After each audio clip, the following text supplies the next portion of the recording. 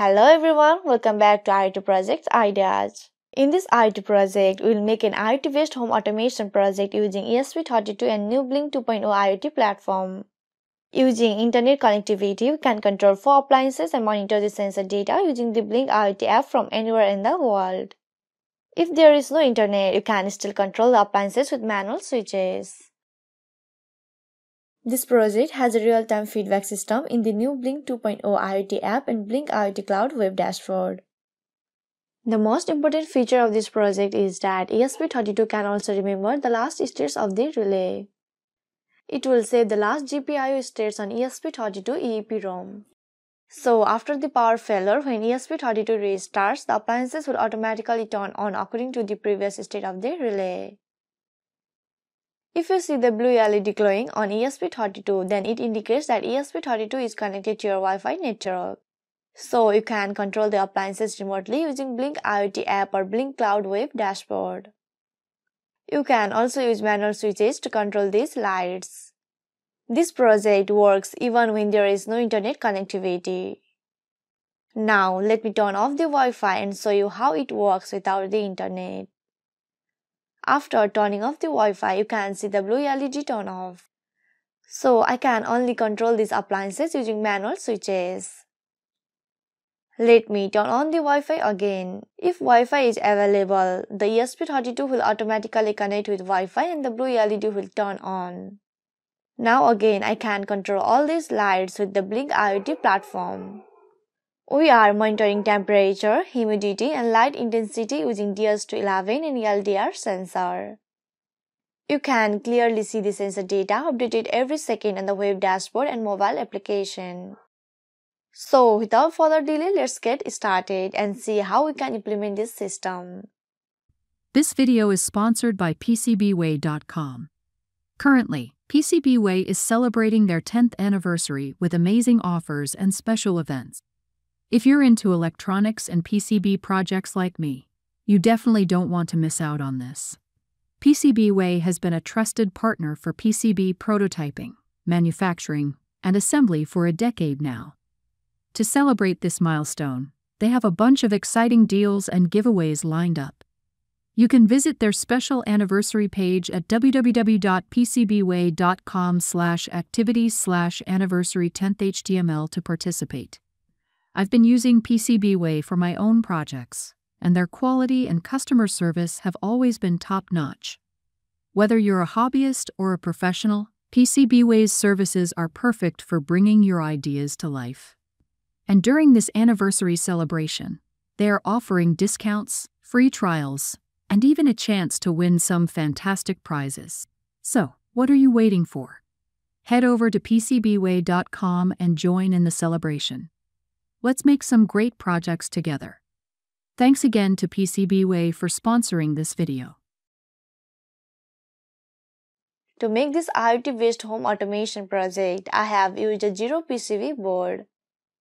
You can use a custom PCB or breadboard for assembly. ESP32 Wi-Fi module, LDR sensor, DHT22 sensor, 4-channel relay module, 4 manual switches, and 4 lamps with holder for testing this project. You can easily purchase all the components from Amazon link provided below.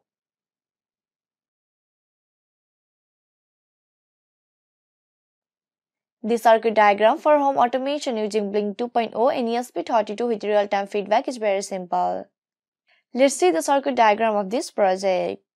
4 relays are connected to ESP32 GPIO 23, 22, 21, and 19 pins. Manual switches are connected to ESP32 GPIO 13, 12, 14, and 27. DHT22 and LDR sensor are connected to GPIO 18 and VM pins of ESP32 respectively. The relay module and ESP32 are powered through an external 5-volt power supply. Connect 4 AC appliances at the output terminal of the relay. Please take proper safety precautions while connecting these appliances with the relay module. Now let's set up the Blynk web dashboard first. To do that, visit blynk.io and sign up using the email ID. Create a template. Enter a template name. I am giving it an ESP32 Smart Home. select the hardware board ESP32. The connection type will be Wi-Fi. You can add a description of your project if required. Click on Done. Now the template is created. Creating new Blynk data streams. In our project, we are monitoring 8 parameters, so you can give names to those parameters. In my case, temperature, humidity, light, 4 switches, and all of which are 8 data streams. I have selected V0 to V7 respectively for our data streams for the live monitoring. The variable data type is an integer for all the variables except temperature and humidity, which is a double data type. Design the Blynk 2.0 web dashboard. After that, move on to the web dashboard. In this section, you will be able to see some widgets for making your cool-looking web dashboard. Now, simply add 3 gauge widget and 5 button widget to your main screen. You need to configure them by providing a name and selecting data stream from the list. Click on Save and apply to make changes to what setup has been made so far. Now, your web dashboard is finally ready. Using the web dashboard, you can control your home appliances. Let's add a new device. Select the first option, that is from template.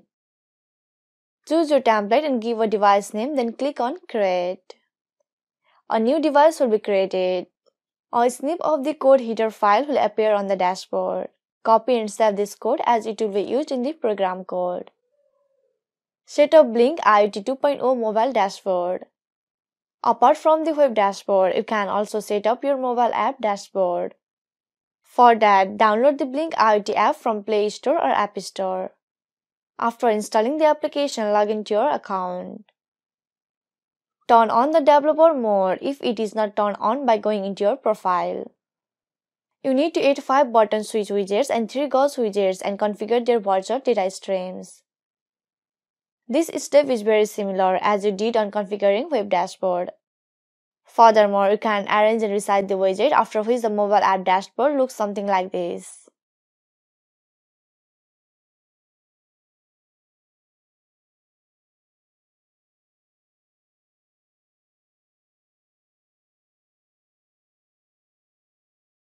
Before we start the programming, first of all, make sure you have downloaded all the necessary libraries. You have to enter the template ID, device name, and authentication token. You can find them under device information. Apart from these, update the Wi-Fi SSID and password from the following lines. Now, if you follow the same circuit, then after doing all these changes, you can copy the code provided below and directly upload the code to ESP32. For that, go to Tools, select the board as Do IT ESP32, Dev Kit B1, then select the proper port and hit the Upload button.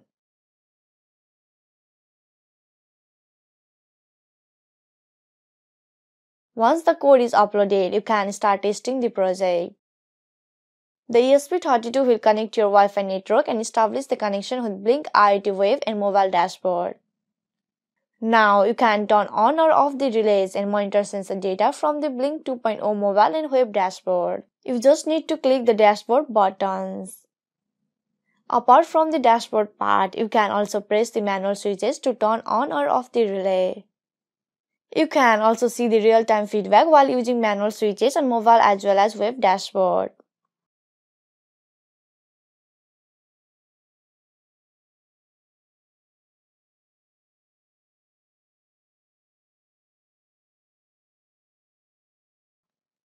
This is how you can implement the ESP32 EEPROM to remember the last GPIO state.